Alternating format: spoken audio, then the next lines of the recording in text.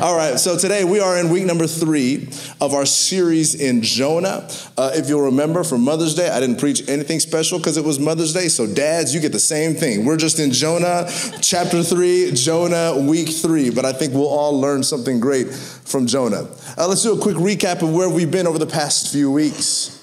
The word of the Lord comes to Jonah. And God tells Jonah, arise and go to Nineveh. Jonah arose and said, no, God, I am not going to go. And he ran to a place called Tarshish, about as far as you could possibly run in the opposite direction. And so to intercept Jonah, God in his mercy, God in his grace, sent a storm to the ship that Jonah is on. And the people on the ship, they figure out that Jonah is the cause for the storm and the problems that they're having. So Jonah gets thrown overboard. He hits the water, and God provides a big fish to swallow Jonah.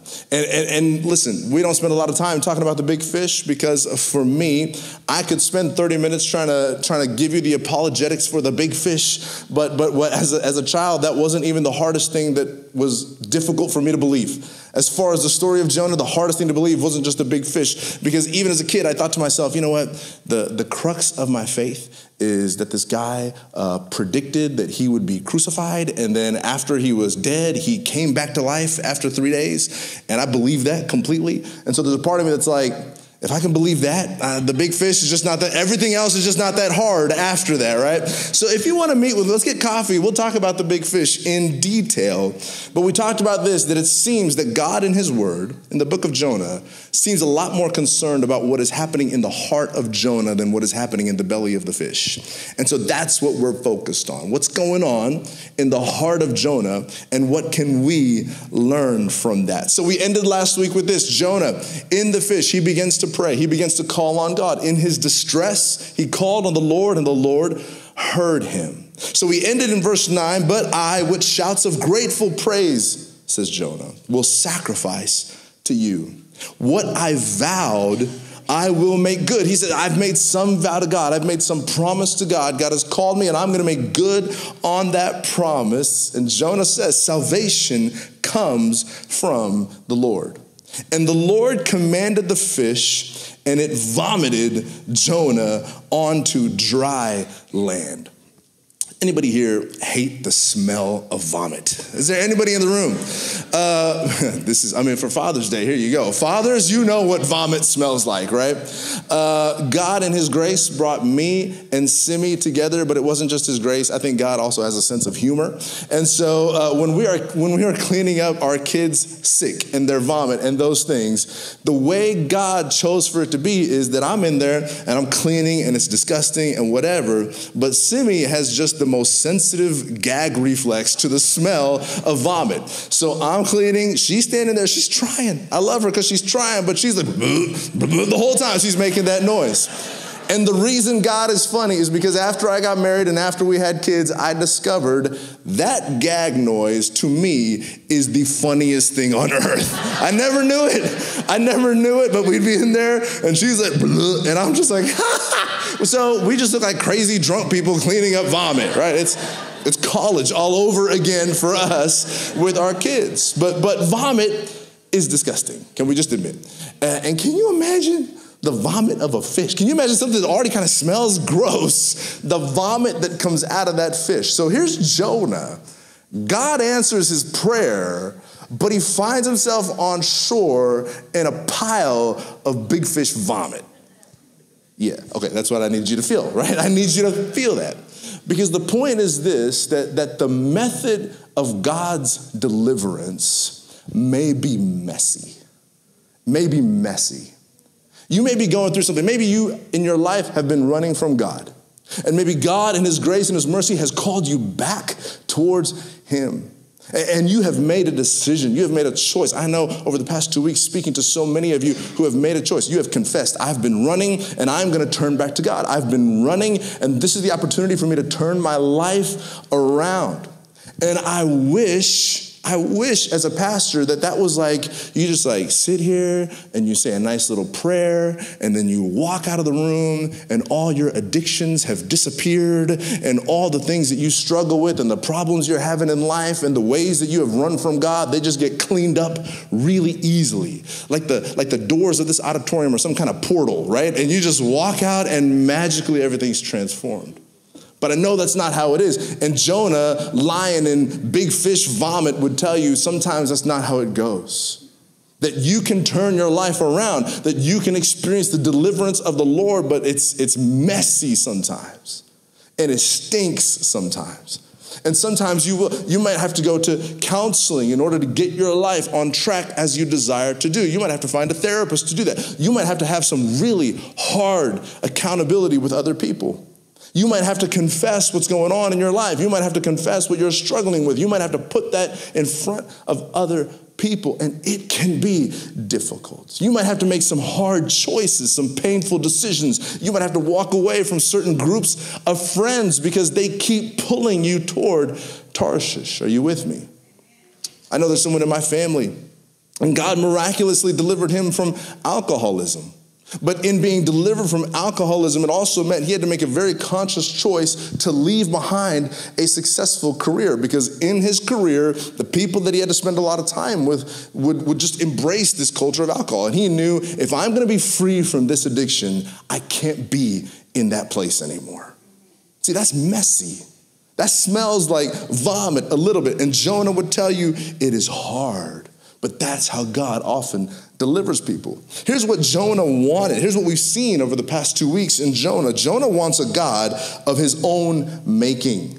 A God who would simply smite the bad people, the Ninevites, and bless the good people, Jonah's countrymen. That's what he wants. But Jonah keeps interacting with the real God, not his counterfeit version, the real God. And every time he keeps meeting him, it fills him with fury and anger and confusion. That's the problem.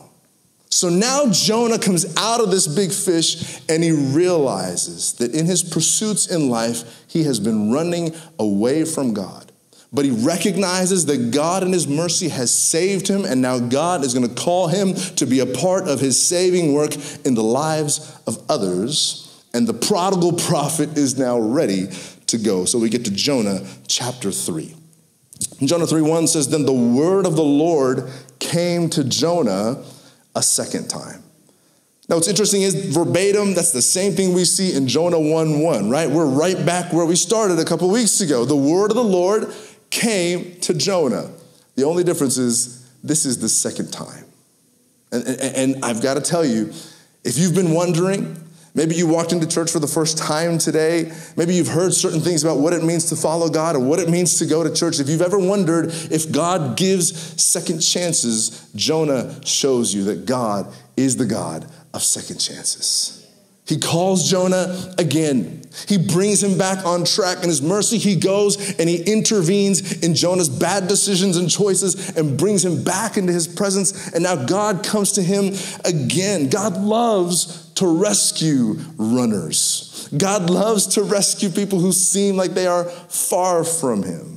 Abraham gets a second chance. Jacob gets a second chance. David gets a second chance. Peter gets a second chance. The scriptures are filled with people who get second chances. And in the same way, God comes to Jonah again. But I want to say this. Because this is something that I have experienced in my own lifetime. We praise God for his grace. We praise God for his grace. And we praise God for second chances. We praise God for his grace. But we do not presume upon grace. We do not presume upon grace. And what I mean by that is this. God is a God of second chances. Absolutely 100% true. But tomorrow is not promised to us. Tomorrow is not promised to us. You look at Moses. In Numbers 20, Moses had second chances for sure. He killed a guy, right? And God calls him, God uses him. He has second chances. But in Numbers 20, Moses goes against the will of God, kind of like Jonah, refutes the leadership of God in his own life. In Numbers 20, Moses sins, and due to his sin, God says, you will not enter the promised land. So we praise God for his grace, but we don't presume upon his grace. He gives second chances, but tomorrow is not promised. You look at Herod Agrippa in Acts 12. We talked about him a couple weeks ago. The end of that chapter, Acts 12. Herod Agrippa, in his arrogance, tries to act like he is God. And he does not refute that. So he's like, I am God. And it's basically like in the middle of his sentence, the angel strikes him dead. So a second chance is available for someone like Herod Agrippa, but second chances run out at some point. Are you with me? And what I'm trying to say is this. Because of this series that we've been in, looking over the life of Jonah, because the way people have been praying for you, because the way God might be leading you in his mercy, his goodness, and his grace, maybe there's been something in you where you are like, I think God is trying to get a hold of me. I think God is trying to get my attention. I think God is calling me to do something difficult, to stop running from him and to run back to him. If he's getting your attention, don't wait to do what he's calling you to do. Don't just say, I'll do it one day, I'll get to it tomorrow. Surely I'll have a third, fourth, fifth chance. We praise God for his grace, but we don't presume upon his grace. Look at Romans chapter 6, verse 1. Paul says, what shall we say then? Shall we go on sinning so that grace may increase? By no means. We are those who have died to sin. So how can we live in it any longer? That's the place where Jonah gets to. He's like, I have been running, but I'm going to stop running. And that deliverance may be messy. That deliverance may be difficult, but it leads you into abundant, new, and flourishing life in Jesus. And so he knows tomorrow's not promised. I got to listen. I got to obey today. And in verse 2, God says to Jonah a second time, go to the great city of Nineveh and proclaim to it the message I give you. Again, you're going to see there's so many parallels between the first two chapters of Jonah and the second two chapters of Jonah. And here again, we see it's the exact same thing we saw in Jonah chapter 1, verse 2, verbatim, go to the city of Nineveh. The directive has changed a little bit. It's not go there and speak against their evil because their wickedness has come before me. Now he says, go and proclaim the message that I give you. And what do we learn from this verse right here? It's so important. It is that just because I throw a toddler hissy fit and try to run from God, it does not mean that he's going to change his mind.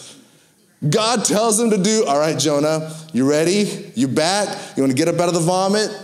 Go do what I told you to do in the first place. It's not like, this is how I am with my kids, right? I just give in too easily. I'm a wuss, right? And so they cry, they throw a fit. I'm like, okay, fine. You don't have to do that. Go ask your mom what to do because I don't know anymore. Like, I'm out of, so that's what I do. That's not what God does. God is like, I told you to go to Nineveh. Now that you're done with your little hissy fit, go to Nineveh. Do what I have called you to do. God says, I called you to run with me and you ran from me.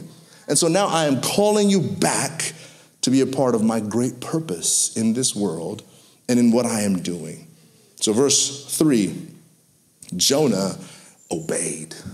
Jonah obeyed the word of the Lord and went to Nineveh.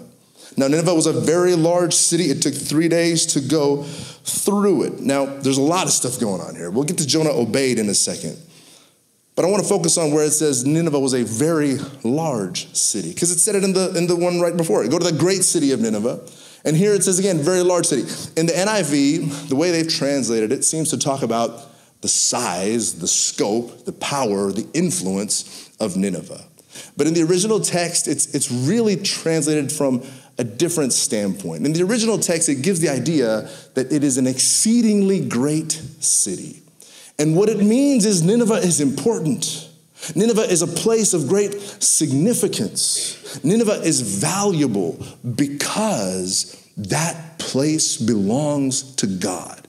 Like in the original text, that's how it is written. It's not just Jonah, go there because there's important people there and it's a place of influence and it's a place of power. It's Jonah, go to that city because that city matters to God, and it matters to God because that city belongs to God. Are you with me?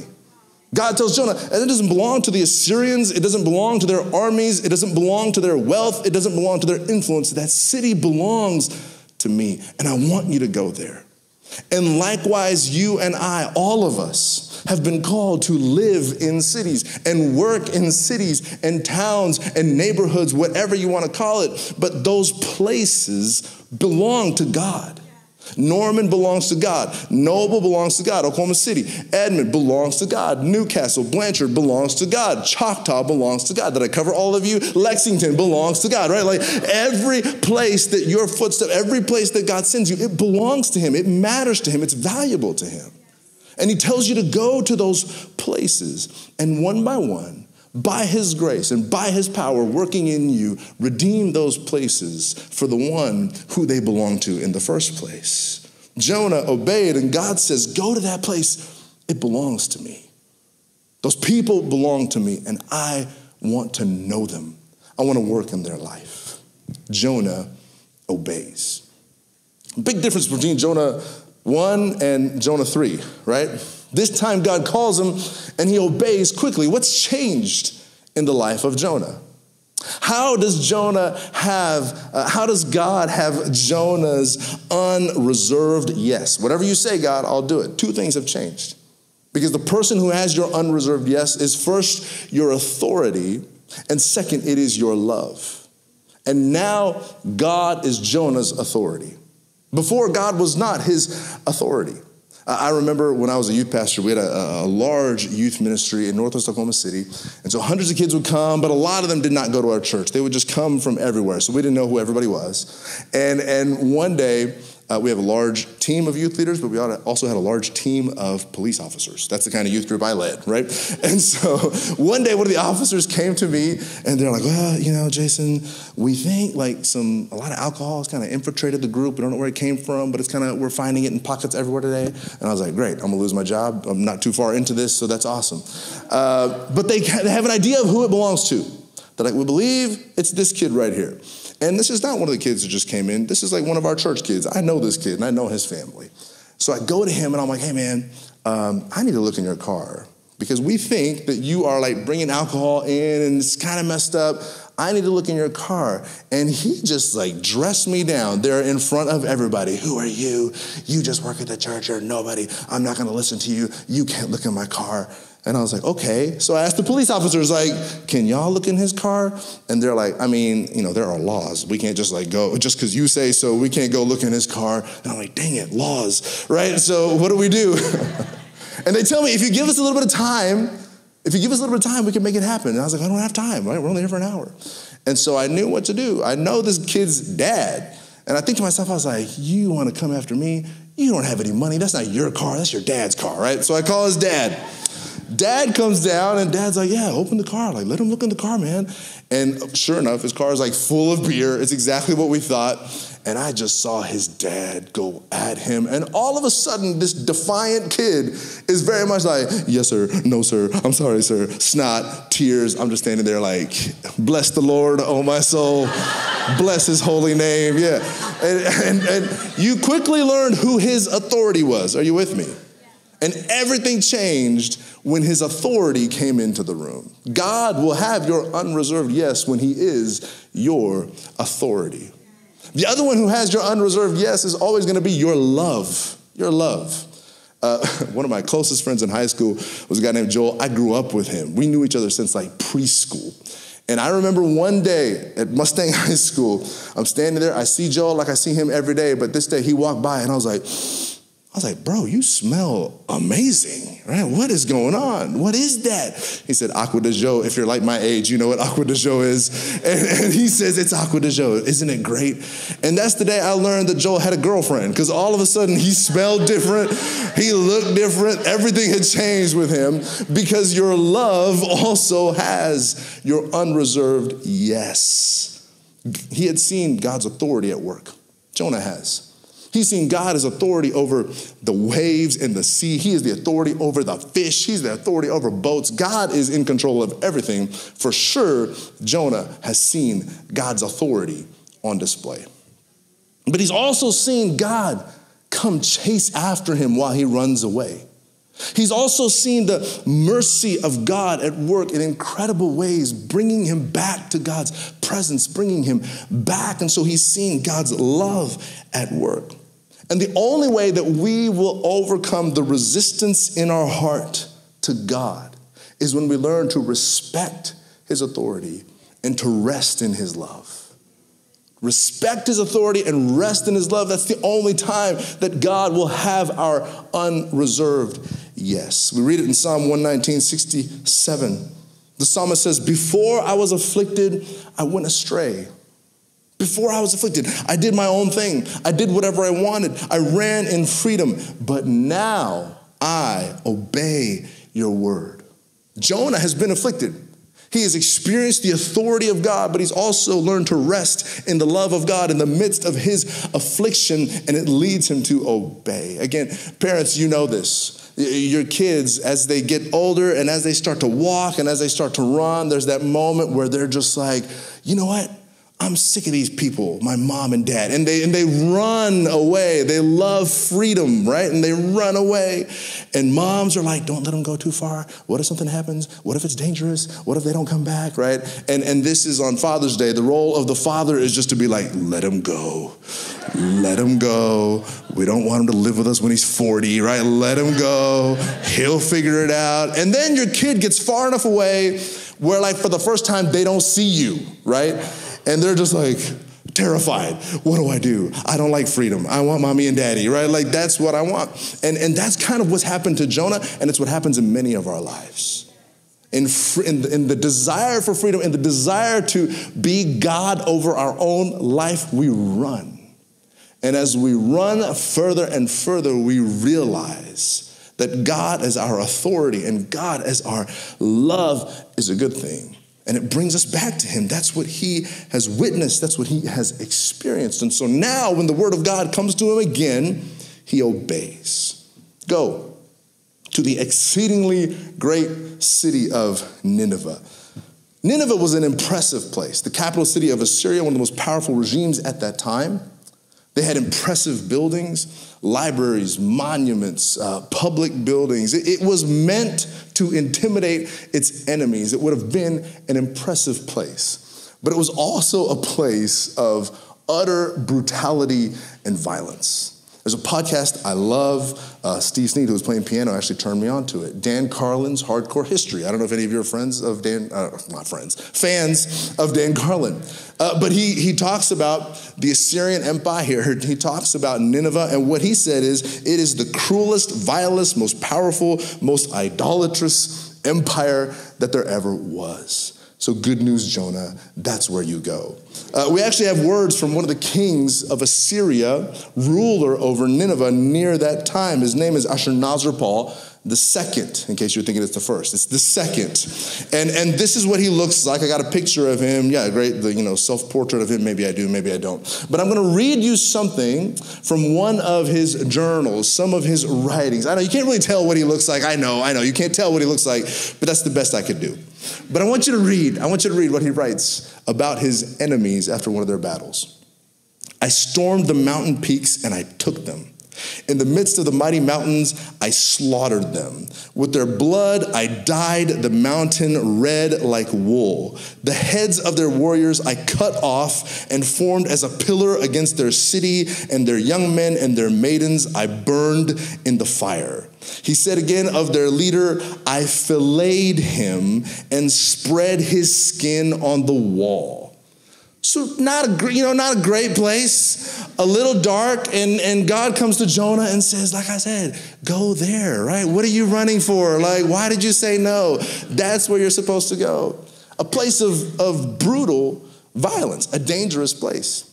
Not just dangerous, but a very arrogant place too. We have writings from another one of their kings, Ashur-Shinan. And can you believe or imagine being an archaeologist who uncovers these ancient documents? We have the writings of a king from 800 BC. Like, isn't that amazing? He probably has the wisdom of the ages. He probably says incredible, profound, poetic things. Let's read what he says. I am powerful. I am all powerful. I'm a hero. I'm gigantic. I'm colossal. I'm honored. I'm magnified. I'm without equal. I'm so big. I'm the chosen one. It goes on and on, but you get the picture, right? Like, that's his attitude. So it's a place of violence, but a place of arrogance. They are violent. They are arrogant. It seems like everything is wrong with them. It's the kind of people you love to hate. And that's exactly where God sends Jonah. Because God loves to rescue people who run away from him. And God loves to rescue people who seem like they are beyond his grace. And God loves to rescue people who seem like they are not good enough to be in the family of God. It's the exact people that God loves to save. He loves the lost. His heart breaks for the broken, and he seeks out the shameful. And who is God sending you to? That's the question today for us to wrestle with in Jonah 3. It might be the neighbor who is nothing like you. Imagine walking into a city like Nineveh knowing that this is their reputation, and God says, I want you to go there and tell them whatever I tell you to say. It might be the person who has very different political beliefs than you, and you are like, I don't even want to have a conversation. I don't even want to look at this person. That might be who God is sending you to. It might be a member of your family who's very different than you. It might be someone you work with and you know their life is so out of line with Christ and his teaching and what it would mean to follow him. That might be who God is sending you to. But you cannot write anyone off because God loves to rescue messed up people. God loves to rescue people who are far from him. He wants them to experience his mercy and his grace. A few weeks ago, I met a friend. It was the first time we met. We've known each other over social media for a while. He grew up in India and had recently moved here. And I knew, he went to Bible school. I knew he's on fire for Jesus. He's living for Christ. And so I want to know his story. And so I asked him, tell me a little bit about how you came to faith. Tell me about your journey to Christ. And I kid you not, the first 3 sentences in his faith story, Jason, I hated Christians, I hated Jesus, and I wanted to see them all die. I'm like, that's not what I expected, all right? That's not how I thought this conversation would go. But he was literally a part of a group of Hindu radicals, and their job was to make sure they could get all of any other religion out of India, including Christianity. He hated Christians. So that obviously brings about some follow-up questions from me. I hated Christians, I hated Jesus, I want to see them die. All right, tell me more. And he told me the story of this family that moved into this group of homes where he lived. And he told me the story about a lady in one of those homes and how she would constantly invite him to her house. And she would serve him tea. She'd have conversations, she'd ask questions. And after they became friends, after she asked a lot of questions, she started to share the gospel with him. And as she continued to share the gospel with him, his heart was softened. And then she started to invite him to her church. And God radically transformed his life. And today he literally goes around the world and shares his story, which begins with, I hated Christians, I hated Christ, and I wanted to see them all die. But God has radically transformed his life over cups of tea. There is no one who is beyond the reach of God's grace. There is no one that is too far gone. There is no one who has run so far that God cannot rescue them and bring them home. And so, in verse 4, Jonah begins by going a day's journey into the city. And can you imagine what he is feeling?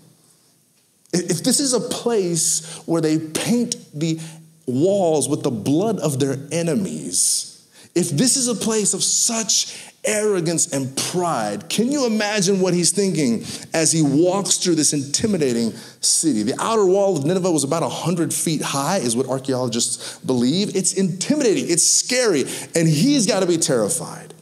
And this is the message that God gave him to proclaim. 40 more days, and Nineveh will be overthrown. That's it. It's 8 words. That's the sermon. It's 8 words. In Hebrew, it's actually just 5 words. It's even shorter. Now, we believe this is probably a summary of everything that he said. I throw that in there because I know some of you are going to be like, Jason, why can't you preach in 8 words? Why can't you preach in 5 words, right? It's probably just a summary. And it's intentionally written this way in the scripture so that we see it is not Jonah's magnificent oratory that turns people to God. It is the power of God at work in and through Jonah. 40 days and Nineveh will be overthrown. And you might think, where's the compassion in that? Like, why would he go and say such an uncompassionate message to the people of Nineveh? And we have to remember, as we look through the scriptures, whenever God pronounces his judgment ahead of time, it is because it's the last thing that he wants to do. Right? So for you Oklahomans in the middle of summer, when a mosquito lands on your arm, like, you're not like, hey, little guy, I don't really like you sucking my blood, and I don't like the way, like, you know, my whole body gets inflamed after you leave, and I get all itchy, and hey, little guy. That's not what you do. You smack that thing, right? And you're like, you touch me, you die, mosquito. Like, that's how it goes. So when God pronounces his judgment ahead of time, it is because the last thing that he wants to do is give judgment to the people. Look at Ezekiel chapter 33, verse 11. This is kind of where we see this. God says, say to them, as surely as I live, declares the sovereign Lord, I take no pleasure in the death of the wicked, but rather that they turn from their ways and live. That's what God desires. That's what God has called you to. That's why God calls you to do hard things and go to hard places. That's why deliverance is messy, because God desires for everyone to turn to him and experience eternal, flourishing, abundant, and fruitful life. So Jonah goes in and says these 8 words, 40 days, and Nineveh will be overthrown. And we wait with bated breath to see what happens in verse 5. The Ninevites believed God.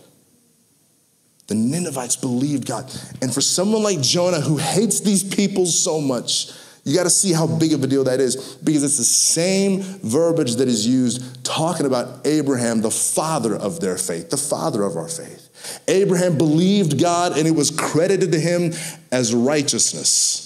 The Ninevites, these people Jonah despises, they believed God. A fast was proclaimed. All of them, from the greatest to the least, put on sackcloth. Sackcloth is this, it's uncomfortable, and you put it on as an outward symbol of humility and discomfort, this outward symbol that you're going to humble yourself and let God work in your life. And that's what they do, from the greatest to the least, because no one is exempt from what God was going to do. Doesn't matter if you have a lot of money. It doesn't matter if you are educated. It doesn't matter how comfortable your life was. God's message was for every person. Later on in this chapter, you're going to see even the king of Nineveh has put on sackcloth and believes in God. And isn't that the great irony of this chapter of Jonah? The prophet of God needs a storm and a big fish and a captain, and he needs all this stuff to believe and obey God. And these people of Nineveh, who we feel like they are so far gone and they are so terrible, they needed 8 words, 5 words in Hebrew. And they believe God. Sometimes those who are farthest from God are the most ready to respond to his message of grace and salvation. And sometimes it's people in the church who feel like they know God so well, who most need a transforming interaction with the gospel of Jesus Christ. Don't miss that. So when I said the fish wasn't the biggest problem I had with this passage as a kid, this was the biggest problem I had. For me, this was like the hardest part for me to believe. I'm a pastor now. I deal with human beings. And the thought that you can say 8 words and get a whole city to turn to God and repent and believe God, I was like, no way. It's impossible, right? This person's never dealt with people. They don't know how human beings work. But that's what happens in this moment. And there are some contributing factors that you cannot forget, right? There's a lot of stuff that we've got to remember. History shows us this. I don't have too much time to dive into it. But again, meet me for coffee. I'd love to tell you about how this goes. There are 2 plagues that have hit the city of Nineveh and the Assyrian Empire not long before Jonah shows up. And scientists can actually show you that there was also a total eclipse of the sun, that it also happened not long before Jonah shows up. Now, today we can explain it, we can predict it. You went and you bought sunglasses so you can stand outside and watch it. Like, that's the world we live in today. But in Jonah's world, the people of Nineveh and the people of Assyria are thinking, we must not be right with God. We don't know what it is, but we must not be right with God. Then this guy shows up and says, I have a message from God. You're not right with God. That's why the whole city turns immediately and believes the message. You never know. You never know what is going on in people's lives, what's going on in people's hearts. It was late last year. I was speaking at a local college at their chapel service. And I've spoken there several times, so I'm kind of used to how it usually goes. And this time I'm sitting where I'm usually sitting when I speak there. But for some reason, this particular time, I was surrounded by giants. I just felt like a baby, a little boy in the middle of college, giants all around me. And I'm like, this is weird, but whatever. The message God's put on my heart that day is this message about loving your enemies, turning the other cheek, praying for those who persecute you. And I'm like, thank you, Lord. That seems like a safe one. Everything's going to go great. Let's do it, right? And so I get up and I preach that message. And as we get to the end, I'm just noticing that people in the room are visibly uncomfortable, right? Some people are looking at me like they are mad. And then others are just like weeping, right? And it makes me upset because I'm like, this isn't even my best stuff, guys. I got way better stuff than this. Just love your enemy. This is easy stuff, right? Easy stuff. Jesus says this all the time. What's the big deal? And I give an altar call at the end. And these students, like they have never responded to any of my better stuff. Like they have never responded. They come forward and they're crying and they're praying and they're repenting. I'm just like, what is going on today? Like, what is happening? And when I'm done, the president of the school came up to me and he's like, how do you know? You must have read it in the Daily Oklahoman. And I was like, bro, I don't read the Daily Oklahoman. Like, who reads the Daily Oklahoman? I don't even know. I was like, what's happening here?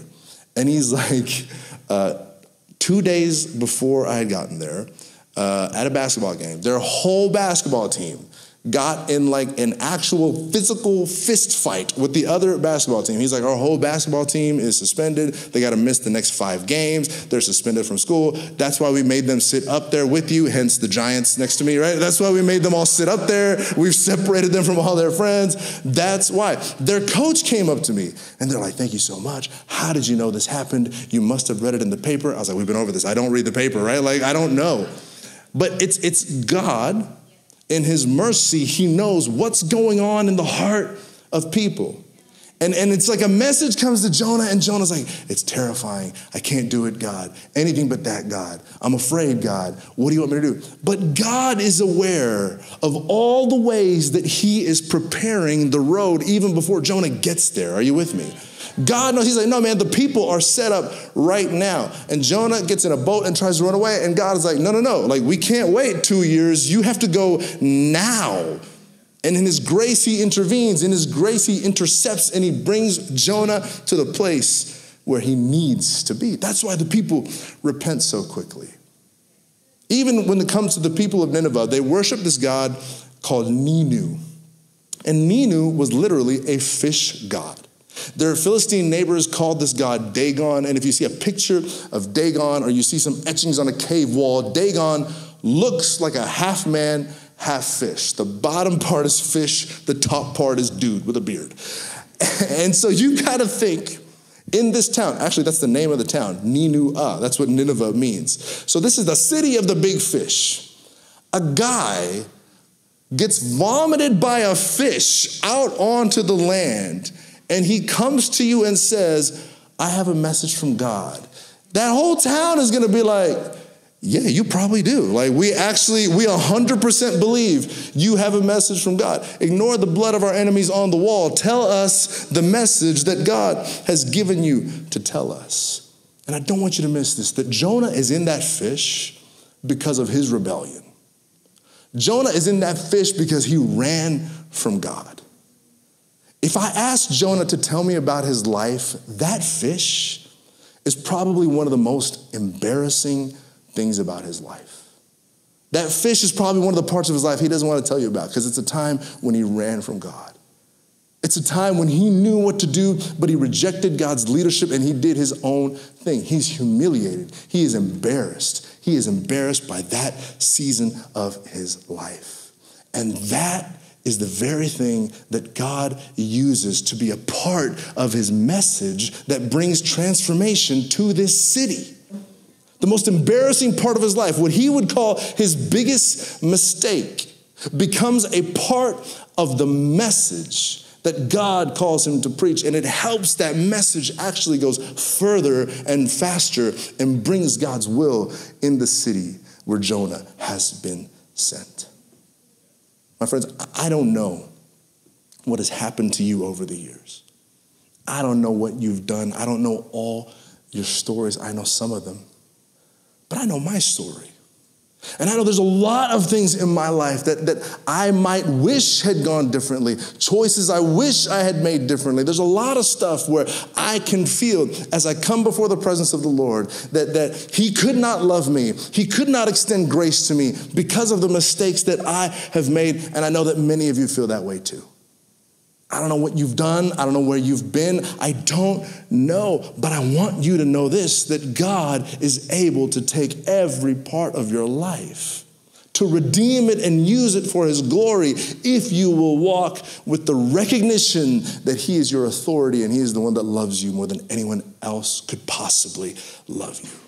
Your greatest pain can be your greatest platform for ministry, if you will surrender to his will. Remember how messy it was.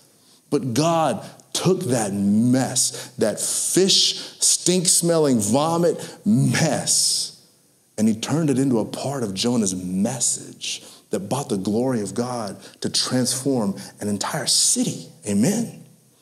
So 2 things for us to take away from Jonah 3.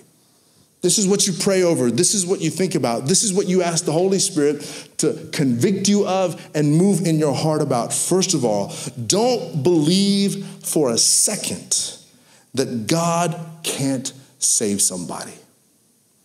Think about how terrible the people of Nineveh must have seemed to Jonah. No wonder he ran. Don't think for a second that God can't save somebody. Who have you written off? Who have you blown off? Who do you know that the Lord is telling you, you need to talk to that person. You need to bring that person to church. You need to tell that person about your faith. And you are like, not them, God, anybody but them. There's nobody that's so far gone that God cannot move in their life. Don't believe for a second that God can't save somebody. And secondly is this, don't believe for a second that God can't use somebody. The most unusable person here is Jonah. Jonah is running and he's angry. Jonah is bitter. He has rejected God's leadership and authority in his life. Last week we looked at Jonah is not praying. Jonah is not doing anything that a good prophet is called to do. And God uses Jonah. And I want you to imagine what God could do with your unreserved yes to his will and to his leadership, to his grace, to his goodness, to his power, and to his love for your city and the places where he sends you. As we pray today, ask those questions. God, where are you calling me to go? And others of you are going to ask the question, God, I am ready.